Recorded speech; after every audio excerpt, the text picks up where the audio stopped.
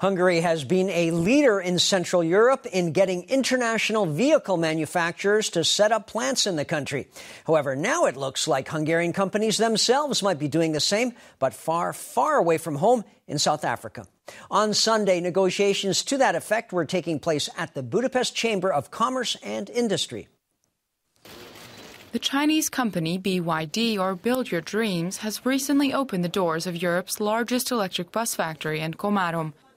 Come next year, the factory will have already put out 200 new zero CO2 emission electric buses.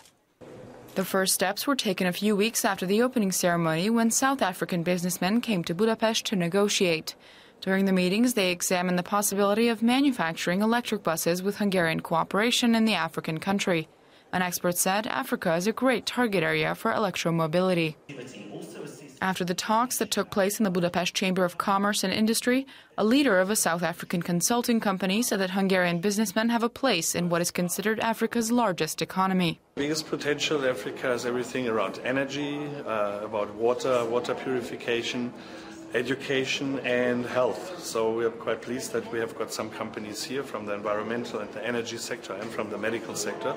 And the Hungarian communities currently living in South Africa can also help Hungarian companies get established on the continent.